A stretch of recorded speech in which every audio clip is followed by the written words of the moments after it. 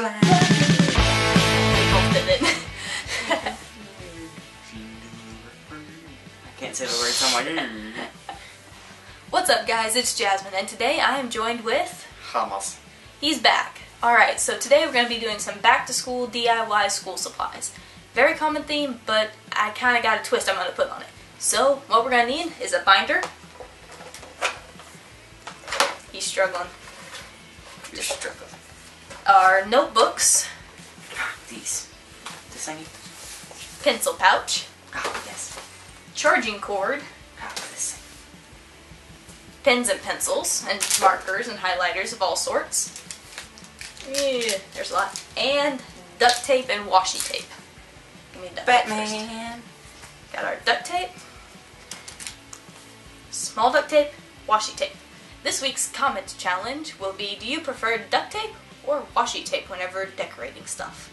If we can get this video to 15 likes, the two of us will be posting a video in the next 2 weeks where we do video games together. Alright, so enough chit chat, let's get into it.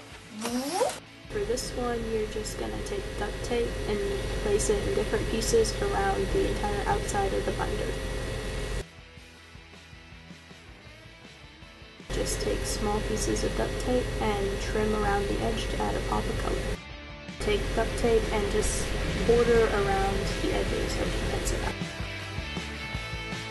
Charging block and charging cord, and then sign it with your initials and no one can take it. In your pencils, just wrap some washi tape around all of them, and you will always know who has what pens and pencils of yours.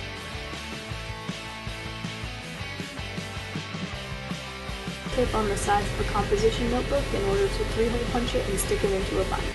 Hope you guys liked this video. If you did, make sure to leave a giant thumbs up, and a subscribe would be awesome because you can see my face every Friday. And I will be back next Friday with a new video. Bye! What's up, guys? It's Jasmine, and today I am joined with... Hamas. He's back. Oh!